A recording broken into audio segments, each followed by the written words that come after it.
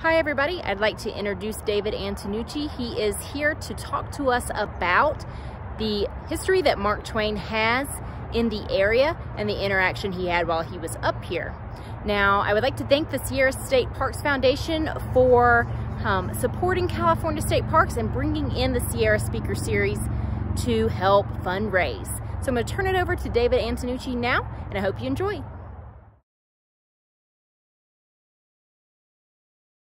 For those of you who may not know much about Mark Twain, he's one of the most revered American writers in our literary history of the United States. He's considered the father of the American novel. Of course, Huckleberry Finn, you've probably heard about his novel, but he's written a lot of different books. He has a great body of work, immense body of classics and articles, newspaper stories. But when he was young, he did come up to Lake Tahoe, and he was really, like all of us, he was deeply moved and impressed by it. It became the gold standard to which he compared all other lakes, because he traveled the world afterward, writing about other places in the world, and he compared other lakes to Tahoe, but they never measured up. It was his gold standard, and he often said that he would like to come back to Lake Tahoe to die, but he was afraid that he'd make a failure of it because the place was just so beautiful, he would just go on living. So where this all started for me was trying to figure out where Timber Claim and Wildfire was. That's can we drop the lights? Yes. Yeah, that's good. Thank you. That's an image out of his book, Roughing It. And I began researching, trying to figure out where he was at Lake Tahoe. As you know, every Chamber of Commerce around Lake Tahoe likes to claim Mark Twain was here. And it's like Washington slept here or whatever. And so I was going to figure it out. And it turned out to be quite a research project. Of course, it all begins with his book, Roughing It, which was published in 1872. And it's his memoir of his 6.5 years in the West. It's where he came out and where he actually became Mark Twain and then went back east. I also was able to draw on some of the letters he wrote from that era. Believe it or not, there are 5,000 letters that he wrote that still survive. And so there's a lot of information in there, and they're all in an archive down at UC Berkeley in the Bancroft Library. But he did write a couple letters while he was here to his mother and his sister. Also articles that he wrote for the Territorial Enterprise and other newspapers. I'll explain how he got to working for the Territorial Enterprise.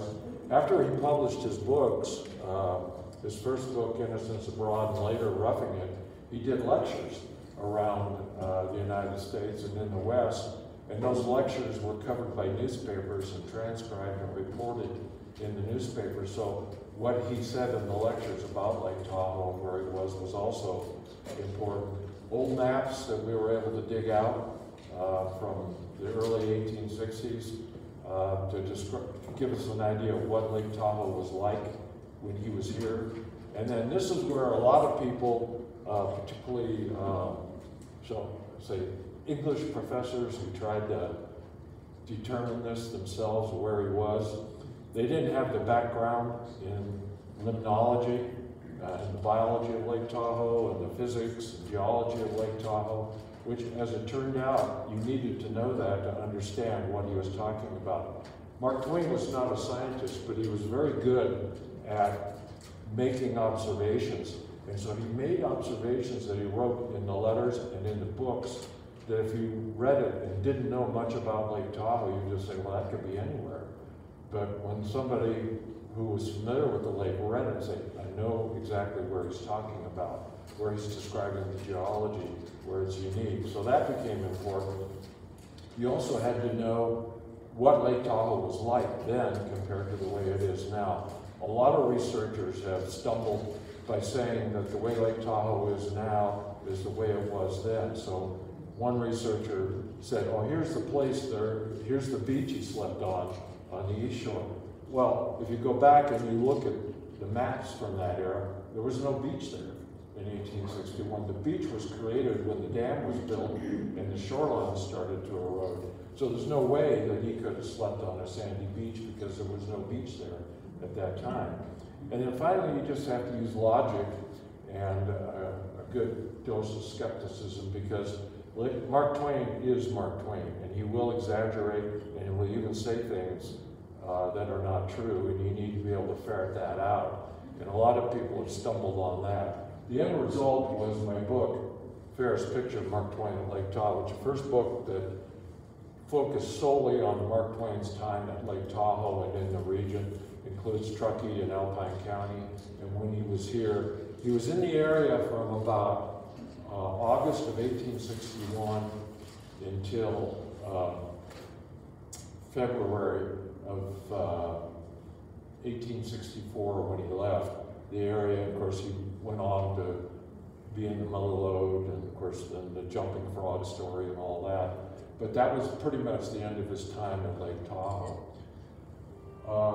These are all points that I have identified and confirmed based on descriptions in the book or in his letters, that these are in fact the areas that he was talking about. So there's quite a few points that you're able to identify. A lot of people will say he was on the east shore down here, but when you go back and you look at what he said and you match it up to the area, the geography or the geology, it actually was up in this area. It wasn't anywhere down here. And from that, then we're able to draw conclusions as to where certain events happened that he mentioned in the book, like walking up from Carson City, where he first saw Lake Tahoe, where he camped, and where he broke into a pioneer's cabin and quote-unquote borrowed the canoe. So we put all this together, and we're able to then reconstruct his timber claim and actually determine where it was located.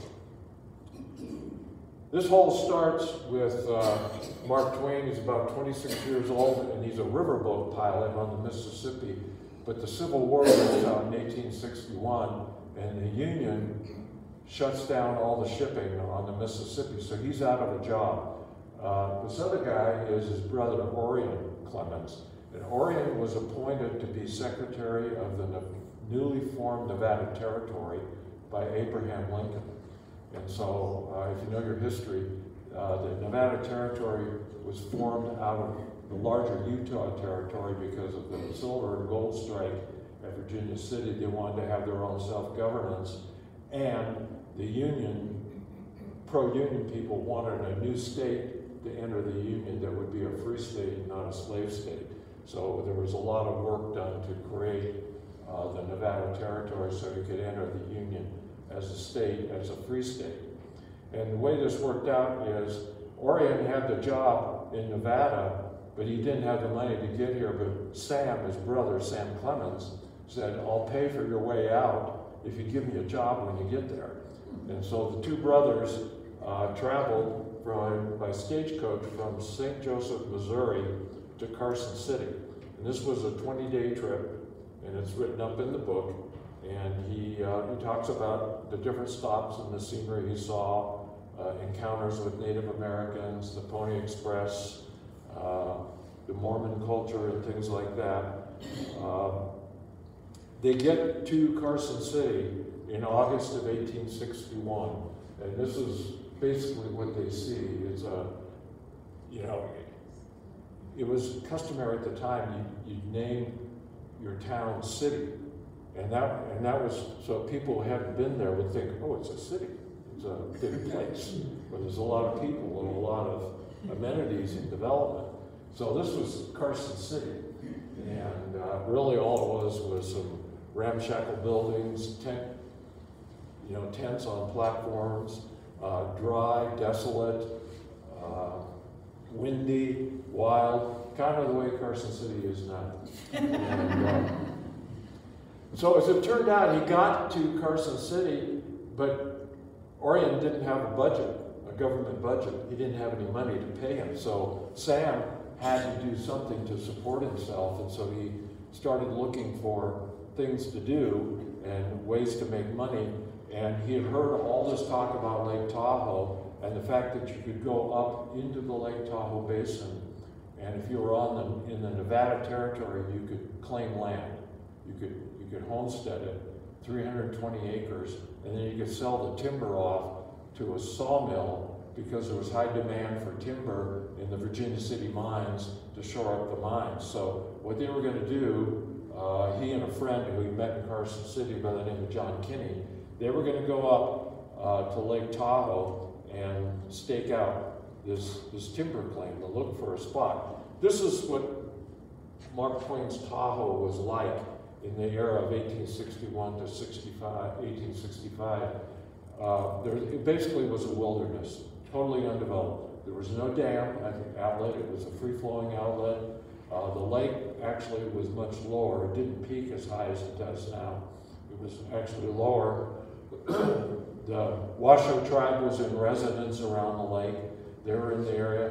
There wasn't much in the way of settlers. There was a main road that went through the south shore of Lake Tahoe, and that was the Lake Tahoe wagon road, and most of the traffic was headed east to the mines of Virginia City out of the towns and the economy in California.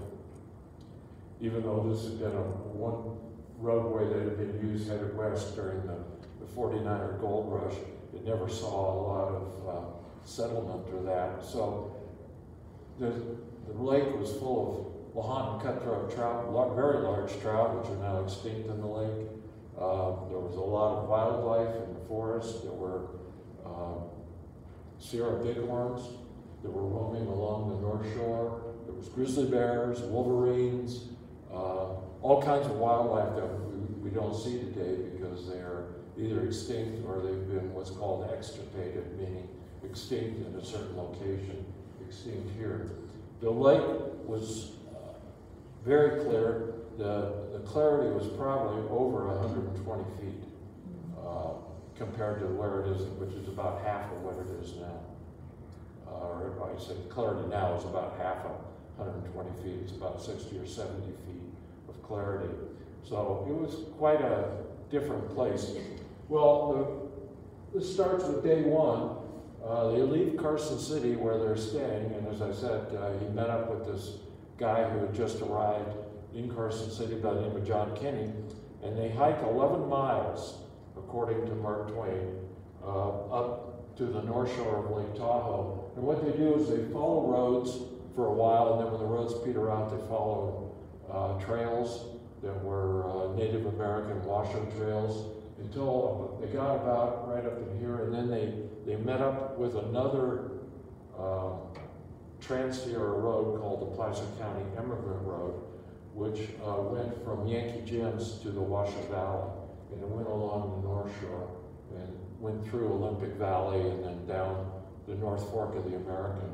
And that was used a little bit during the 49 gold rush, but it wasn't really a good road. In fact, it was described more as a wide trail, and it wasn't suitable for wagons. But anyway, that's where they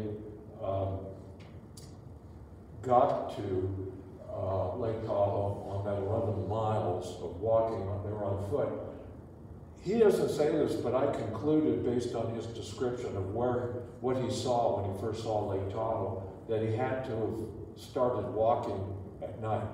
And I went back and checked my calendar for September of 1861, and sure enough, about the dates that we think he came to Lake Tahoe, there was a full moon. So we think the two of them started by a full moon in the middle of the night and walked by the light of the moon, first above a long flat land, then up one steep mountain, and then which he said was about 1,000 miles high, and then went down, across the valley, and that valley they crossed would be Franktown Creek, coming out of the North Shore, and then up again, up another mountain where they, it's now getting to be daylight, and they encounter some Chinese workers, and according to Mark Twain, they pay the Chinese workers to cuss out the people that told them to go this way, to go Lake Tahoe. And at both these high points, they look over and they don't see a lake, and they're beginning to wonder if they've been had, if somebody had been pulling their leg and told them about this wonderful lake. So they continue on, and they get within 1 mile of the lake, and as Mark Twain describes it, suddenly the lake bursts into view, a noble sheet of blue water raised above 6,300 feet above the level of the sea. And so that was his first sighting of Lake Tahoe, and I'll tell you a little more about that. They continue on down the hillside till they reach the edge of the lake, where they find a boat. But this is the view that he had when he first saw Lake Tahoe for the first time.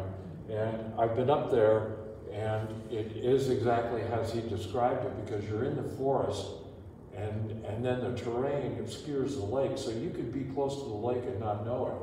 But once you round the bend, and the spot is marked now, where you actually come out of the forest and around the bend, suddenly there's the lake. And if you didn't know the lake was there, you wouldn't see it to that point. But this was his view that he saw. Well, as I mentioned, they found a boat which had been left for them by their friends. There was a group of friends they had in Carson City that had come out with the territorial governor, James Nye, and they were kind of like hangers-on, sort of his group, his groupies, and they would come out, and they were called the Irish Brigade, is what the nickname for them was. And they kind of supported and helped the governor, Governor Nye, who had actually come out from the east and had been appointed by Abraham Lincoln. So it was their boat that he found, and he was told that it was there. And so he said he rowed across a large bow of the lake to the landmarks that signified the place of the campsite. And this is State Line Point. And here's the picture from roughing it, showing them rowing across Crystal Bay. When they got to State Line Point, they found a cache of food and supplies in the rocks. And this, again, had been left for them by the Irish Brigade, and that would be their campsite, main campsite for them to start. And this is what it looks like. If you look at where the beach was in 1861, there was beach right in this area right here. And so this is the area where he camped. But there's one other thing that I'll tell you that really locks it in. And he talks about a sandy beach, which is a lot of sandy beaches and a lot of boulders, large boulders that he could sleep in between in the sand. And then he mentioned about a flat rock, which I'll show you in a second. Well, the next day, they get up, and the lake is too rough for them to use the boat, so they're on foot. And they go 3 miles along the shoreline to what is now Tahoe Vista. And they decide they like that spot because it's flat, it's got a beach, the trees are up to 5 feet in diameter, they're easily accessible. It's a good place to have a timber claim. And the person he's with, John Kinney, said he wasn't going to go back the way they came because it was so rough. And if you know the boulders and the rough terrain here on State Line Point, you know what he's talking about. He said he wasn't going to go back that way. So they continued on, and I believe they had seen this cabin from when they were more in this area, and they might have had like a telescope with them. Mark Twain does mention that he looked at Sierra bighorn sheep through a telescope, so it implies that he had one with him. And so they found this cabin, basically a squatter's cabin. I call it a pioneer cabin. And they break in. By then, it's getting dark. And so they're waiting now for the moon to rise so they can find their way back, and they end up playing cards at the cabin. Once the moon rises, they then find a dugout canoe. Now, this is not the dugout canoe. It's an example of a dugout canoe. And they take the owner's dugout canoe, and they paddle it all the way back to their campsite, where they play cards on a flat granite rock and have their dinner. And here's the flat granite rock that he's talking about. he said it was granite, it was flat, it's in the right spot, it's above the water line where he could make use of it. Well, the next 2 days they spend working on the timber claim. What they have to do is they have to fence the property and they have to build a structure on it and show they're actually occupying it in order to qualify for a homestead. So first thing in the morning, they catch a lahont and cutthroat trout, which they cook and eat for breakfast, and then head by boat to the timber claim where they work, trying to cut the trees, build a fence, and build a log cabin. But as it turns out, for Mark Twain, it was too much work to cut trees to build a log cabin. So instead of building a log cabin, this is their house, which is a brush house, from state line to Tahoe Vista. And so this is where the timber claim was. Well, on the 5th day, they spend the morning drifting out offshore, looking down in the water. They're just totally entranced by the size of the boulders in the water. And if you have been offshore of State Line Point, then you know what he's talking about. This is another image from the book that shows them just drifting around offshore, looking down through the clear water. And you can see the boulders are huge, they're massive. He said the boulders in the water were the size of a village church. And there's, again, this is a clue as to where he was, because elsewhere on Lake Tahoe, the boulders are not that big. It's only in this area that the boulders are this big. So it's, again, an indication of where he was. They end up later that day going to the timber claim, and they're going to set up camp there. Mark Twain gets up off the boat, goes up into the forest and lights a campfire, and then goes back to the boat to get more supplies. When he has his back turned, the campfire escapes and the forest is ignited, and now it's burning. And if you're familiar with the conditions in this area in the afternoons, there's a pretty significant southerly wind that comes up every day and blows in that direction. So if the fire got started, it would take off pretty rapidly. It was also very dry. He said the pine needles ignited like gunpowder. And so this is a picture that was drawn based on his description of the fire. And here he is, he's at the boat, and his friend John Kinney is running through the flames to get back to the boat. They sit on the shoreline and out in the water watching the fire burn.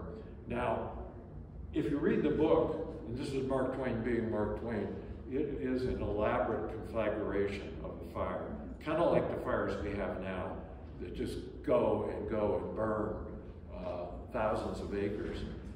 But we know that wasn't the case then, that the forest in that era was a mature forest that was adapted to fire, and it was segregated itself into 10-acre groves.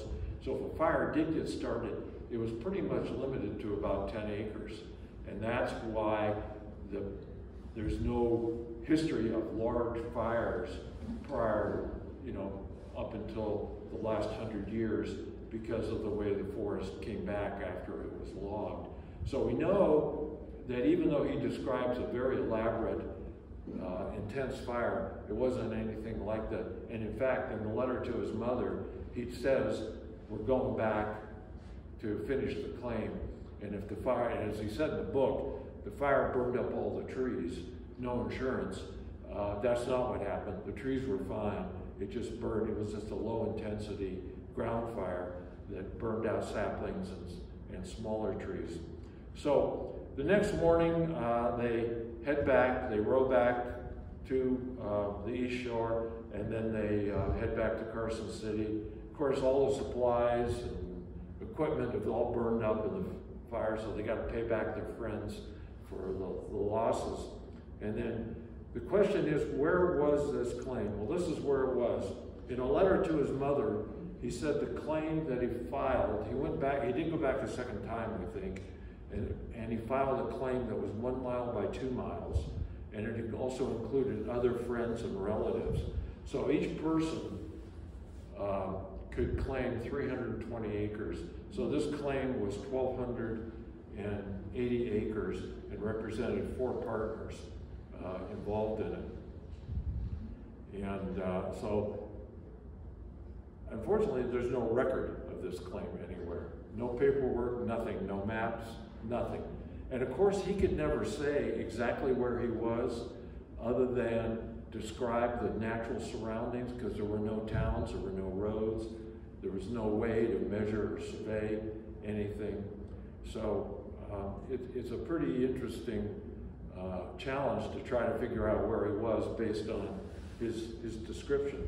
So now I'd like to, and then as I should mention here, he also said in a letter to his mother that James Nye, who was the territorial governor, agreed to name the bay St. Clements Bay. And he said that it goes by that name by the inhabitants in that area. Well, there were no inhabitants in that area. And, the name St. Clements Bay never stuck. We know it today as Agate Bay, of course. But he claims that it was named after him by the territorial governor. Well, as Hannah mentioned in the introduction, that tonight we're going to reveal the trail that marks these places that I've told you about, where Mark Twain was and how you can get there and visit them. We'll begin. This is a real general map of the various locations that are marked. There's 8 different locations and 7 locations and 8 different panels. So we'll start with the first one. This is the Ferris Picture Vista Point. This is on the Tunnel Creek Road, and this is where he first saw Lake Tahoe, and there's a panel there. If you're a mountain bike rider, you've probably gone by it, but you can also park at near Tunnel Creek Cafe and then hike up the road. It's a little over 2 miles to get up there. And on the Sierra Nevada Geotourism website, there's information on how to get there. And then there was where he found the boat at Hidden Beach. There's a panel now that's on the East Shore Bike Trail. That's the bike trail that starts here where Lakeshore Drive comes into the state highway and goes all the way to Sand Harbor. There's this panel that's there now that describes the fact that he found the boat there and rode across Crystal Bay. And then this is State Line Point. This is Speedboat Beach. There's not a panel there yet, but there will be. Placer County is going to install their own panel, and that'll document what happened there. But you can go there and visit and see if you can find that flat rock that he played cards on and used as a dining table. And then if you're feeling real energetic, you can go up to the old State Line Lookout. And while he was never there, there's a panel there that gives you an overview of where he was. So you can go up there and get a general overview by looking out over the lake to the west to see where the fire was and where the cabin was that he broke into. And then as you're headed west towards the timber claim, if you stop at North Tahoe Beach in Kings Beach, there's a panel there that talks about all the things he said about the health restoring effects of Lake Tahoe. Now, in his time, there was a belief that illness was caused by bad air. It's called the miasma theory of disease. It predated the germ theory. So they thought if you had illness, it was because you were breathing bad air. So in order to get up, if you had illness, you would come up to Lake Tahoe for good air, clean air. And so he talks about that. And that's probably some of the quotes that you've heard or read where he talks about 3 months of camp life in Lake Tahoe would restore an Egyptian mummy to pristine vigor and give him an appetite like an alligator. And he also talks about people that did come up to Lake Tahoe to die, but ended up getting better and ended up having long lives. So you can stop there and read about it. And then if you continue on, you'll get to Sandy Beach in Tahoe Vista, which is where the timber claim, in that general area is where the timber claim was, and of course that's where the wildfire was. So there's two panels there that talk about the timber claim and where it was, and about the wildfire, and it kind of explains how he described the wildfire and how it actually was, and why it was different than what the kind of fires that we see now. This is all on public land, by the way. And then the final panel is in Carnelian Bay at Garwoods. And just west of Garwoods is the location where the cabin was. There's no trace of it now, other than there are some very large old growth trees there that were not cut during the logging era. And so by looking at old maps and pegging it to those old trees, we were able to conclude that even though we don't have a map from 1861 that shows the cabin there, it wasn't until 1865 that the area was mapped, and the cabin does show up then in the 1865 map. So that's the trail. And again, you can get information about it by going to the Sierra Nevada Geotourism website and put in Mark Twain, and it'll come up and give you directions. Well, the question I always get was, why didn't he file his claim? Why is there no record of it? Why is there no paperwork? Well, one theory, which I disagree with, is he got involved in mining and decided that he was going to make his money in mining, which turned out to be a failure too for him. And so he just gave up on the timber claim. But I think the more obvious reason is that, as you've noticed, all this happens, almost all of it happens in California. It's in the California portion of the Tahoe Basin. And what you need to know is that you could not homestead land in California at that time. You could only homestead land in the Nevada Territory. This is an example of the kind of maps they had. And here you can see, here's what's called Big Bear Lake, which is the old name for Tahoe. It doesn't even show where the state line is, and it shows things in all different locations, but this is an 1860 map, and they just didn't really have good mapping. So he didn't really know where he was. And I think what happened is he staked his claim in California. As it turned out, the surveyors were in the area at that time, and they were staking out the state line.